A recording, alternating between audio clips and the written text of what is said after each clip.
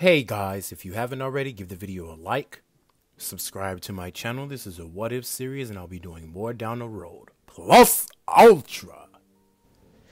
Hey guys, and welcome back to What If Luffy Ate the Goro no Mi. Now, we left off with me not explaining all the fights that happened, maybe because I was just trying to save that for this part. So basically, we're now in the Four Emperors arc. Basically, the last arcs. So, in this, going to be some very interesting things to go over. And I had put the Awakening in this What If too. So, I just wanted to give this like a thank you out to some of y'all. Thank you. I was gonna wait till my intro was done because I was basically trying to get an intro made for my channel, but that just basically it's just a lot of stuff going on with that. I was trying to figure out that situation, but anyway, sorry for the delay, but let's just get back into where we left off. And I'm basically gonna go over all the fights that I just missed in the last part. So anyway. So most of Luffy's attacks would basically be not. I kept like referring to him as Enaroo, like basically Enel, whichever name you want to call him. But most of his attacks will be in his own way, like a 200 million bolt blast or a 20 million bolt blast, something like that. Or like it's just gonna be weird. So I explain it where y'all understand. Anyway, so let's get back into it. So, when Luffy gets to Whole Cake Island, of course he goes through the normal battles that he's did, but they wouldn't have taxed him as much as in canon. Like, say, for example, there are some strong Haki users on there with some strong observational Haki, but Luffy with his fruit is basically stronger too. So, in that same way, he didn't have as much struggle as he did in canon trying to fight Cracker. Basically, the fight between him and Cracker was basically, like, easy, because Cracker, well, with his use of Haki, but with the way Luffy has mastered in the shit that he's done with his fruit, I don't really see Cracker getting as far as to beating Luffy. Now, because even if you got your observation Haki to a point, he still wouldn't be able to block everything that Luffy, because Luffy can't create a whole bunch of animals, like animate objects, anything to whatever his mind content, because he has Logia. He could create a hammer, or he could create a ball, or create a ship made of lightning if he so pleased. It's up to his imagination to what he can create. Basically, a Green Lantern's ring without no ring. You just can use the powers. I hope I explained that well, but yeah, so that fight with him and Cracker wouldn't really go as well as it should. Well, it wouldn't even go that exciting, so that's probably why I just went past it, but I just wanted to add detail to it. Anyway, so now we get to the fight, like, well, not necessarily a fight. After all that, the battles, Luffy ends up running into Sanji, and they have a very sad encounter with each other, but it would be very, very, well, different, but it probably would have still ended up going the same route that it did, with Sanji hitting Luffy in the face, even though Sanji knows Haki and how to hit Luffy. So, and plus, Luffy wouldn't even hit Sanji. He would just let Sanji hit him.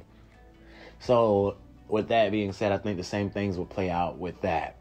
Now, up until that point, everything there, like I told you with the previous parts, that Luffy has got... Luffy can, like, see into the future and coupled with the Goro no Mi, how it gives you that kind of, it enhances your observational Haki, seem like with, what's his name, Enaroo, whatever you want to call him, well, how it was, like, basically magnifying his observational Haki, just basically, how do I explain that? It gave his observational Haki a boost, if you will say. Now, with that being said, Luffy, with his observational Haki, would be able to, like, counter people and see their moves before it happens. So this could be interesting when he goes to fight Katakuri. Now, when Luffy first... Now, this is where I'm going to change a few things up. And it's not going to go the same way as an anime. This is going to be something I wrote down and changed a few things around, set order. Because Big Mom, now that she knows that Luffy is on her island, she now calls into her reinforcements, meaning that Katakuri comes to his island a whole lot sooner. He gets there a whole lot sooner because now Luffy's on the island, and Big Mom views him as a threat because she's heard about Luffy and she's kept her eyes on Luffy. So with that being said, Luffy is basically trying to get Sanji back, trying to figure out what's going on and get information about from everybody he can. And he learns from Sanji's sister that, well, what everything that Sanji's going through. Luffy hears the story, and then he goes to find Sanji again. He goes back to that same spot, and he wouldn't necessarily have as much trouble as he did in Ganonwell when he beat each and every one of them. Now, Luffy would just raise his hand in the sky and just shoot lightning at each and every soldier that would have came trying to injure him or hurt him. Now, with that being said, when Sanji came back to see where Luffy just sitting by the tree waiting for Sanji to come back, Sanji and Luffy would sit down and talk, and this is where Sanji would explain to Luffy that everything that happens to his family, and Luffy would just tell him that he knows. He heard from his sister. And Sanji would explain to Luffy that he wants to save them, even though that his family is nothing. Sanji would come out with the truth, not coming up with the 3 reasons why or nothing like that. Sanji would just break down because Luffy's presence just gives him that kind of warmth in his heart. He feels it and he welcomes it. So yes, he just tells Luffy flat out that he just wants to come back. He wants to go back to the Sunny. He wants to be with Luffy. He wants to be with his crew. So but he can't leave his family behind, and Luffy can understand that, and he wants to help Sanji. So with all that being said, this is where Luffy would first encounter Big Mom. Now, once everything goes the way it does with them trying to coax a plan, Luffy does go to face Big Mom, and that fight is, well, climactic. I'm gonna let you know that now. From Luffy using giant lightning fists to strike at Big Mom, and Big Mom using Prometheus and Zeus to hit Luffy, both of that battle would be destructive and very, like, splitting sky almost. Like, their hokis would clash. Like, Luffy at this level is probably, like on equal grounds with Big Mom. They're fighting on equal terms. Now, say, for example, because if you could say that this first happened with Kaido, but nope, it's reversed. Now this is happening with Big Mom. Luffy's a lot stronger.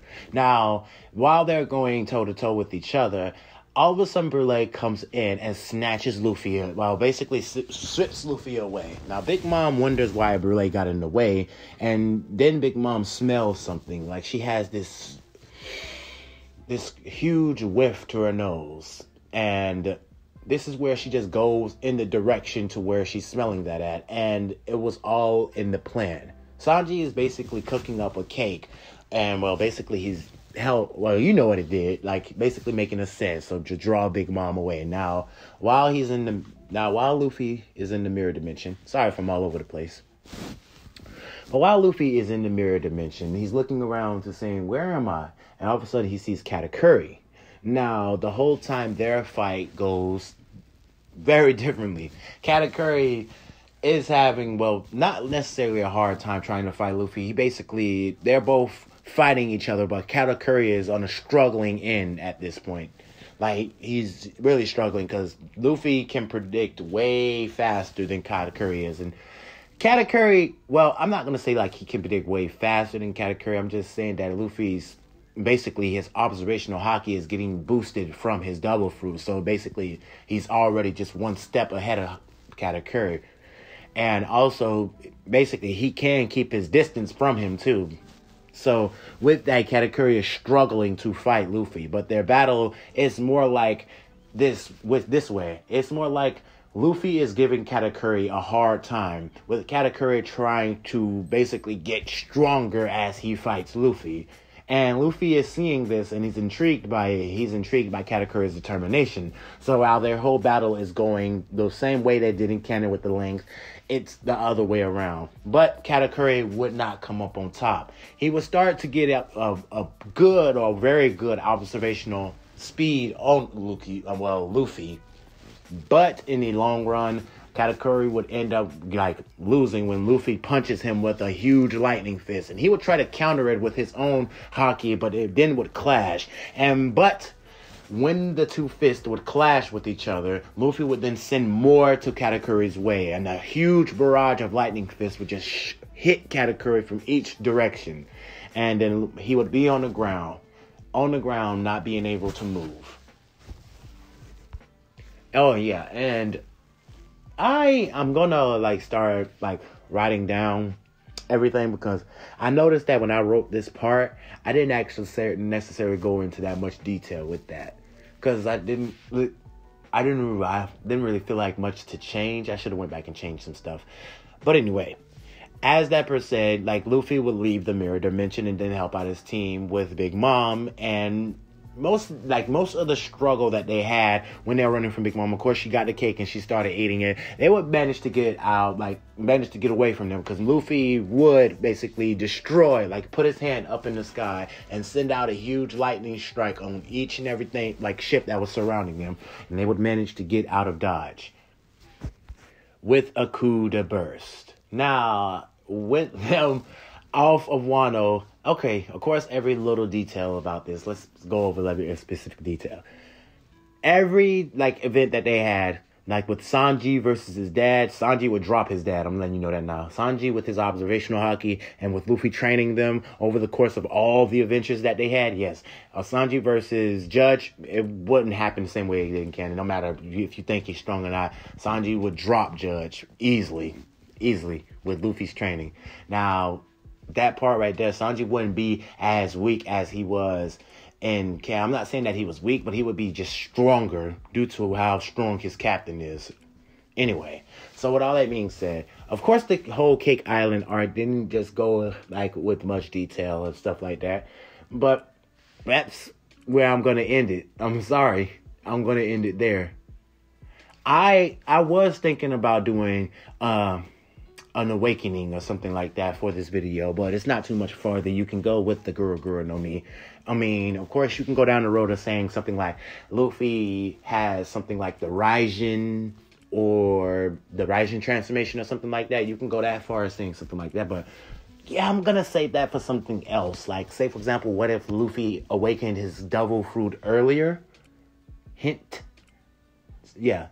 Anyway, so I hope you guys love the series as much as I did. I'm going to end it here because, yeah, the manga, well, the anime is currently in the Wano arc. And, yeah, I'm going to save all that juicy details for later. Anyway, that's as far as I'm going to go with this part. And who knows, I might come back to it and try to rework it or something like that, because when I get more used to it. But for now, I'm going to end it here. So I hope you guys enjoyed it. I hope you guys have a good day, a good night, and plus ultra. Good night, guys.